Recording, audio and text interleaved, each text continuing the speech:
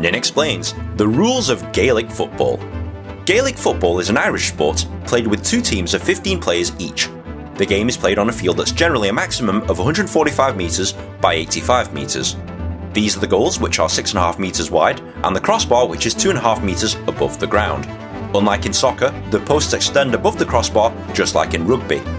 The exact same goals and field dimensions are used in hurling. The object of the game is for your team to score more overall points than the opposing team. To score, a player must kick the ball into the goal or over the crossbar. If they successfully kick the ball under the crossbar into the net, this is a goal and is worth 3 points. If a player kicks or fists the ball over the crossbar but between the posts, this is a point and this scores 1 point. The game is played in two 30-minute halves for a combined playing time of 60 minutes. Highest score at the end of time wins. Any game that results in a draw must be replayed. Wait, there's more, isn't there? Oh yeah, Gaelic football looks complicated, and moving the ball around the field is the most difficult part to understand. There's a lot of things you can and can't do to move the ball up the field in Gaelic football. You can move the ball by kicking it out of your hands, kicking it along the ground, and running with the ball in your hands so long as it's not more than 4 steps. If after 4 steps you want to keep the ball, you must hop the ball off your foot to be eligible to take another 4 steps. This is known as soloing and is the equivalent of dribbling in soccer. You can also choose to solo the ball by bouncing it from the ground, but you're not allowed to do that twice in a row. Therefore, most players alternate between hopping it from the foot and bouncing it on the ground.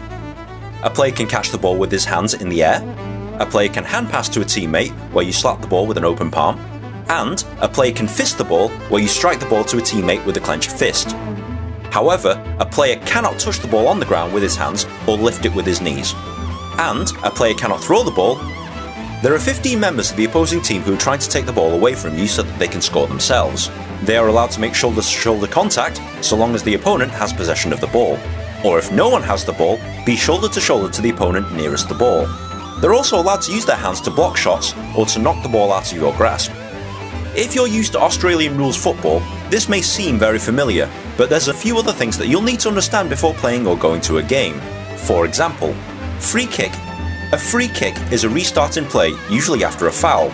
If a foul occurs, a free kick is awarded either at the spot of the foul, where the ball lands after a foul, or the 13-metre line for fouls inside the 13-metre area. A player has to declare whether to play the ball out of his hands or from the ground. Foul. If a player commits any of these infractions, a foul is assessed and the other team is awarded possession of the ball by way of a free kick. A player can also be cautioned with a yellow card, sent off with a black card but a substitute may replace him, or a red card where you are sent off the pitch without a substitute replacement. Penalty kick. If a foul was committed on a player with a legitimate chance to score, a penalty shot will be given to the attacking team.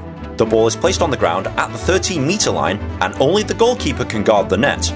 Just like in soccer, it's one kick only, and any goals scored count towards the overall score.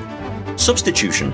A team is allowed to substitute up to 5 players per game. Very similar to soccer, the players must wait in the substitution area, and players must enter or exit at the designated area only, and only in a stoppage of play. To the uninitiated, Gaelic football seems ridiculously complicated, but once you understand the rules, it becomes a pretty cool sport to watch.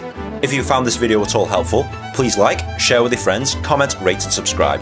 It takes me ages to make one of these things, and good karma is very much appreciated. If you're also on Reddit, you can post this video and discuss it there.